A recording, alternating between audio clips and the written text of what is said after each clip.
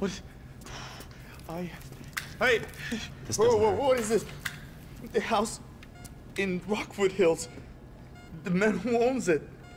He works at the consulate. Oh, that's all I know. That's it. That's it. That's it. I go. You're gonna make him speak. No. You two are gonna drive up to Rockford Hills. No. And when we find out which man is the man with the problem, you put him down. No. Because I'm tired of these fucking nitwits at the agency taking all the glory. Let me go.